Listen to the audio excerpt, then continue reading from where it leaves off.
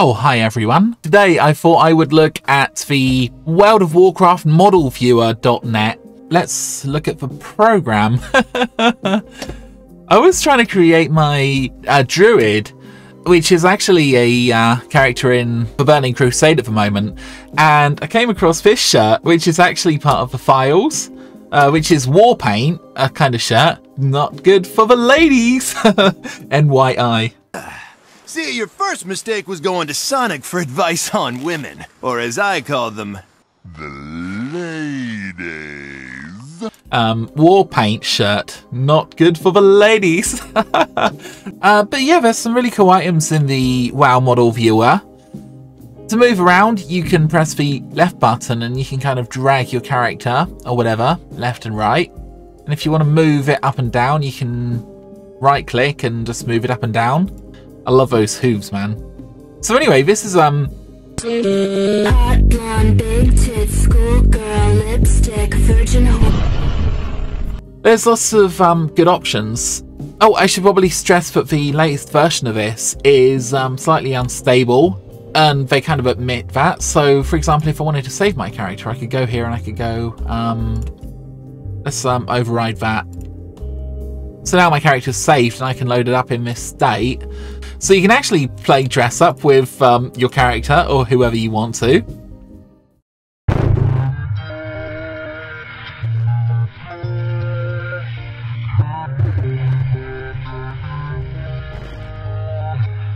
Let's find a nice shirt for her. Tuxedo shirt. I don't know, it's a bit formal, but why not? She looks a bit like Colonel Sanders, actually. Manly! You gotta lift weights, eat red meat, take up woodworking. That's what they want. You do notice there are a lot of differences in stuff like texture quality, for example. That's kind of cool, actually. Kind of like that. You can zoom in and it looks very, very nice. There's not very much anti-aliasing going on around the objects, and especially when I zoom out, I don't quite know how to actually turn that on. I mean, the way I think you would do it is you would go to options, settings, and you go to display, for example. At the moment it's 32 depth, 48 alpha. You guys can see, you just zoom in. Oh my gosh, look at that torrent teeth, man. Wow, it actually has a teeth and tongue. Jeez, that's kind of scary.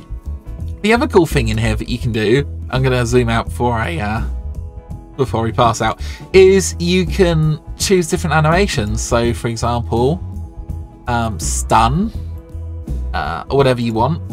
There's absolutely loads of these, and you can select nearly any character who's ever been in the game, obviously if they're in the files, and you can basically make them do whatever you want. Oh my god, I'm falling, help me. Oh, we should probably get her some trousers on.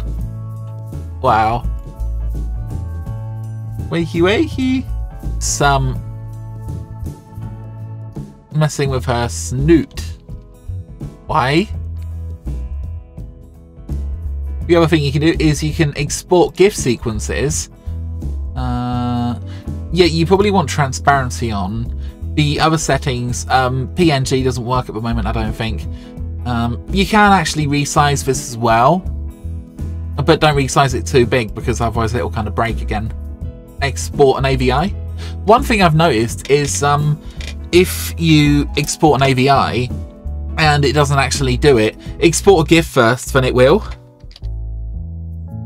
There's a little tip. Just save that uncompressed. And it will literally capture from the screen here. So let's open the AVI that we just exported, see what it does. Here we go. Like I say, it actually looks a bit like trash, but what I'm thinking of possibly doing is bringing this into an editor and smoothing it out and then basically sharpening it again, and it should hopefully get rid of a lot of the nasty edges. I don't know. Maybe this is something we can work on at a later date. There are some really cool skyboxes and stuff in here too. There's all kinds of effects. Like, I don't know what this one is quite, but it looks really cool. Got all the little pixels flying down and stuff, so... Yeah, and I've got no idea what this is, but It's really nice.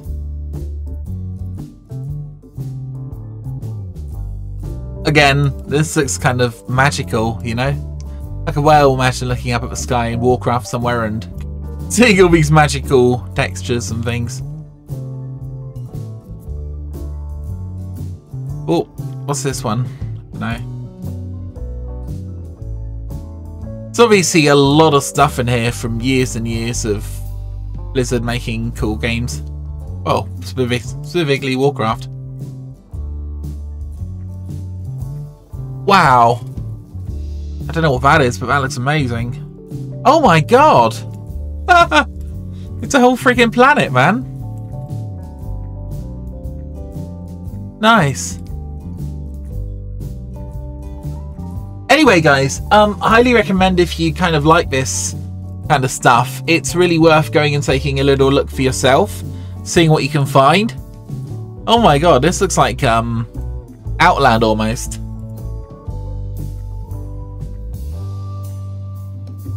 Let's just reset the camera. Okay.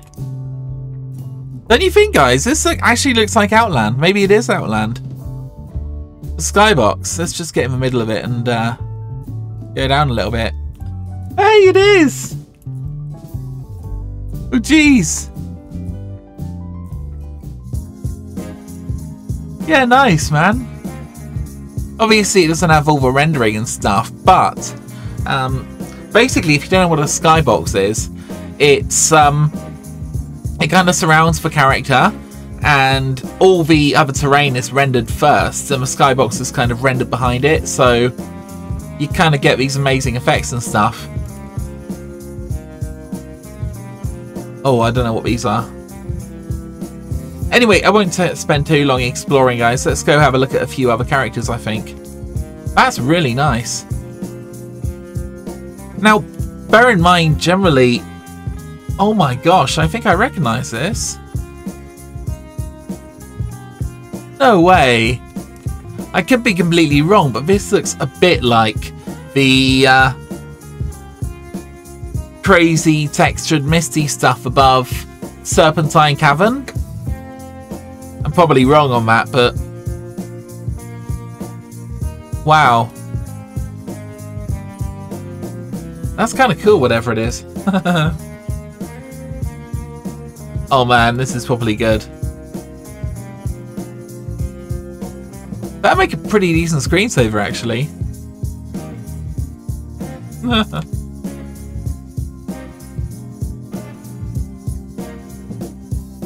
Oh, that's cool.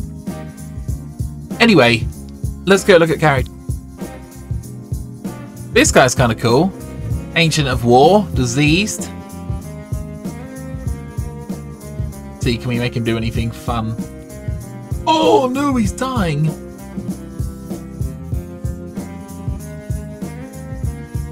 Wow, he can swim, apparently. And walk backwards. As you guys can see on the left here, there is an absolutely enormous amount of files which you can look at. This guy's amazing. I'm just picking him out literally at random. Baby Beholder. Oh! I think it's kind of cute. Oh, I did find a way of making the graphics slightly better. So if you go to Options, Settings, and then Display, I've gone for Color 32, Depth 24, Alpha 0, FSAA 16, Double Buffer, Hardware Mode. It makes it look a little bit better, actually, and it gets rid of some of those nasty edges on some of the characters. So I did make it look a bit better, which is nice. What the hell? Oh my god, it's an octopus. Bat cloud. Let's look at the bat. Bat mount. Yes. Very nice. Oh my god. Jeez, look, this is so badly low poly compared to the others. If you want to see like the polygons and stuff, you can actually go to lighting, render light objects, is it? Or anyway, there's so many settings that you can play around with, guys. You can change the background color, put in a skybox, show model controls. You want to see the wireframe, for example, in show model controls, you can just press it and look. These are polygons, by the way. This guy is seriously simple. Probably from the original game, I should imagine. You want to see the bones, like how it moves and stuff? That's pretty good to know. Particles, there are no particles. So, yeah, let's look at a different model, for example. Broker, I don't know what broker is. Oh my god, that's a cool guy. You can see the bones of this guy. Very nice, wireframe. A little bit more complicated. That's a cool pattern, actually. Anyway, I'll probably leave the video there, but if you want to have a go at this, then I highly recommend it. You can go and create your own cool animation or something. So I'll leave it there, guys. Speak to you soon, and goodbye.